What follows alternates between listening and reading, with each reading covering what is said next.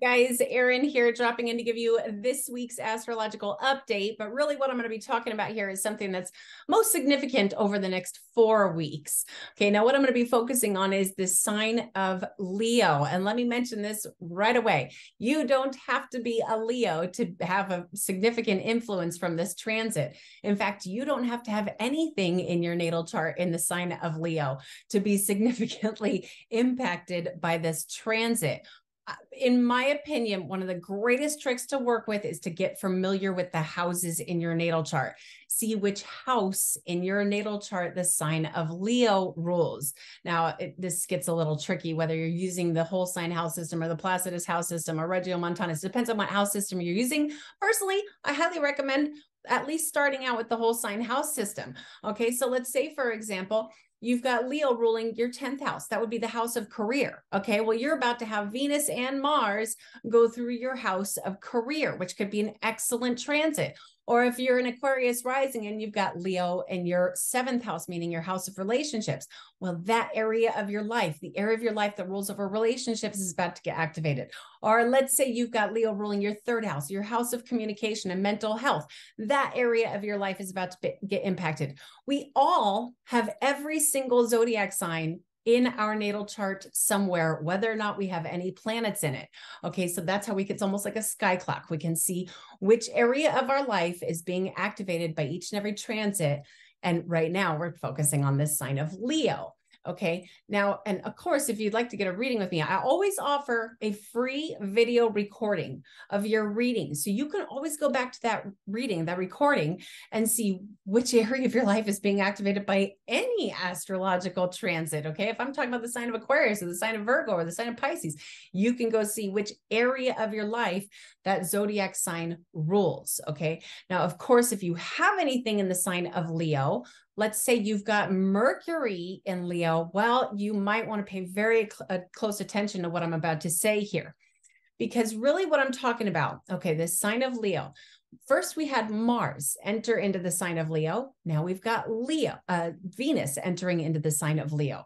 So Venus and Mars together are going to be transiting through this sign of Leo really over the next 4 weeks. In fact, Venus is going to be in Leo all the way till October, but let's focus on these next 4 weeks.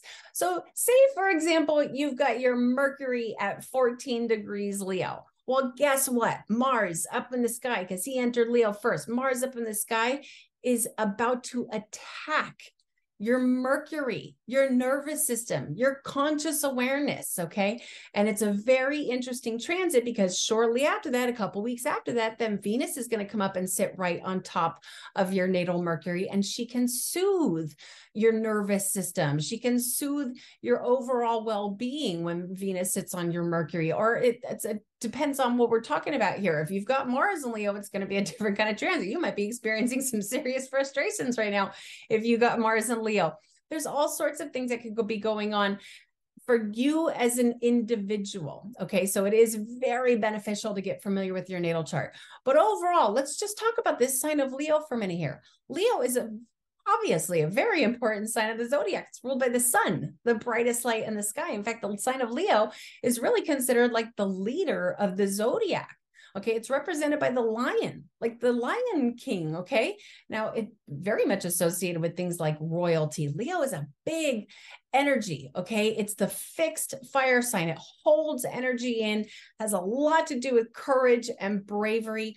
Moreover, Leo rules the heart. Okay, also rules certain parts of the spine, like basically right behind the heart and our back. Okay, Leo rules that area of our body. Leo also has a very big influence on our gallbladder.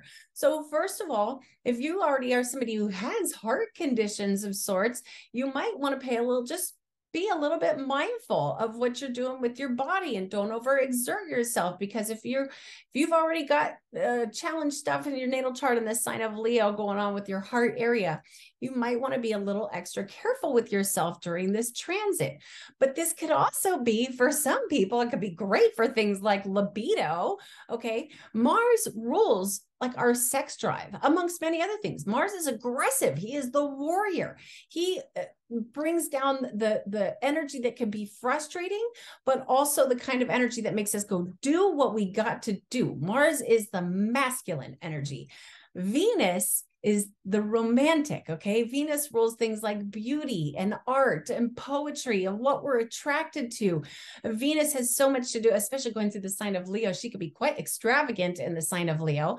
But since we're talking about Venus and Mars together, okay, for some people, this could be a very romantic transit, okay? And for other people, it might be very challenging on a relationship. So of course, so much of this depends on your own natal chart, but overall, this is a really exciting, personally, I love it, especially when I see in somebody's natal chart, when they're born with Venus and Mars conjunct, it doesn't really matter what sign it's in.